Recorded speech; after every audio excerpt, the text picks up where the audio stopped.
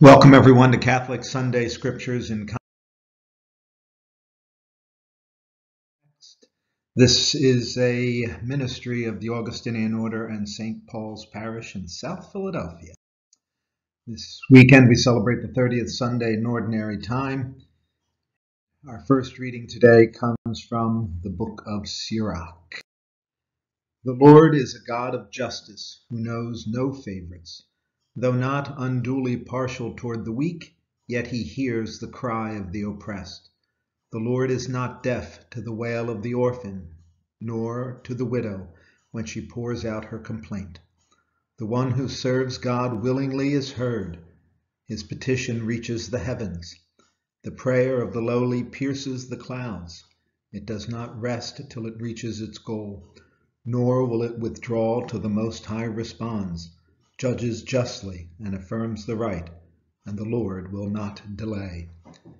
So obviously, this reading is part of wisdom literature, and it was written originally probably around the year 200 BC, and then it was in its Greek version that we have probably around the year 125 BC. And at the time this was written, there was a struggle between Greek culture and Hebrew culture. Alexander the Great had conquered the world and spread the Greek language and Greek ideas and Greek culture, and the Hebrews felt that they were a minority, especially in Alexandria and Egypt, where this book was written. And so here we have the difference between Greek wisdom and Hebrew wisdom. And Hebrew wisdom is based upon the covenant that they have with Yahweh and the books of the law. And the purpose of this passage is to help us understand how we can earn God's mercy. And that's by being attentive to the poor, because the Lord hears their cry. He doesn't play favorites, but he certainly hears the voice of the oppressed. God has a preferential option for the poor. The prophets repeatedly denounced oppression and exploitation of the poor, and we saw that a few weeks ago from the prophet Amos, and certainly is a message in the prophet Isaiah. And we see in this reading that the poor and the humble rely on God as their strength, and because he responds and hears their prayers. Our second reading comes from the second letter to Timothy, which we've been hearing from the last few weeks. Beloved, I am already being poured out like a libation, and the time of my departure is at hand. I have competed well. I have finished the race. I have kept the faith. From now on, the crown of righteousness awaits me, which the Lord, the just judge, will award me on that day, and not only to me, but to all who have longed for his appearance. At my first offense, no one appeared on my behalf, but everyone deserted me. May it not be held against them. But the Lord stood by me and gave me strength, so that through me the proclamation might be completed, and all the Gentiles might hear it. And I was rescued from the lion's mouth. The Lord will rescue me from every evil threat and will bring me safe to his heavenly kingdom. To him be glory forever and ever. Amen. So as I mentioned in the past, we don't think that the second letter to Timothy was written by Paul. However, this passage seems to be genuine. It is written in the style, language, and metaphors of Paul. So it was probably added to this letter at some later point. A libation is a sacrifice, usually of wine, and you would take the first glass of wine and you would pour it into the ground and offer it to the gods. And Paul sees his life as that, and the wine was sort of a replacement for blood sacrifice. The word here, departure, is in the sense of a military, breaking camp, and he is following orders, the orders that God gave him.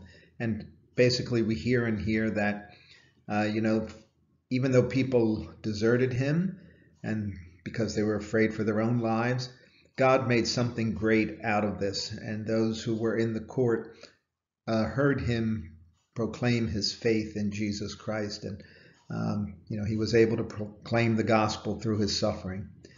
Paul knows that death is near. God has saved him over and over again, but he realizes that now he must bear witness with his life.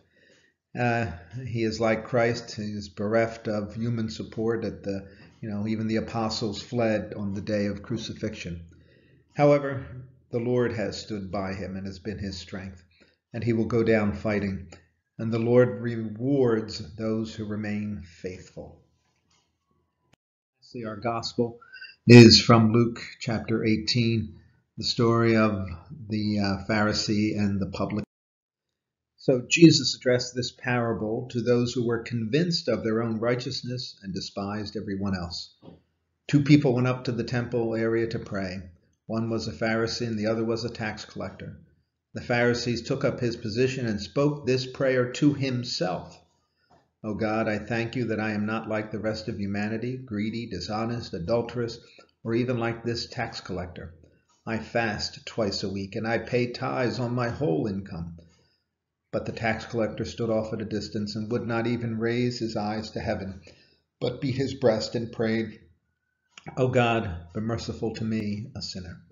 I tell you, the latter went home justified, not the former. For whoever exalts himself will be humbled, and the one who humbles himself will be exalted. So here Jesus does what he's done before, like he takes the Samaritan and makes the Samaritan the hero. So obviously the tax collector was despised by the people because he was working for the Romans almost against his own people. And the Pharisee was viewed as a religious authority. And what the Pharisee is doing here is standard prayer. He should stand up. That's the way they prayed. And instead of fasting just on the prescribed day, he fasts twice a week. He pays tithes on his whole income, not just on his salary. And so he boasts about his accomplishments. So this chapter 17, begins material on the impending judgment and how God will judge us. And this story is really about self-righteousness. It's not about prayer. The Pharisee offers a prayer of thanksgiving, but his attitude is wrong. The prayer is focused on himself. That was a key line in there. The Pharisee took up his position and spoke this prayer to himself. He really wasn't addressing God. He wanted everybody to know how successful he was. He raised himself up by lowering others. He wasn't good in and of himself. He was just better than the publican. For many people, that's their mode of holiness. I didn't commit any murders. I didn't rob banks. Well, if you're comparing yourself to Al Capone and to Osama bin Laden, then maybe you are holy. But if you compare yourself to Mother Teresa, that's a different standard. Justification depends on God's mercy, not on our works.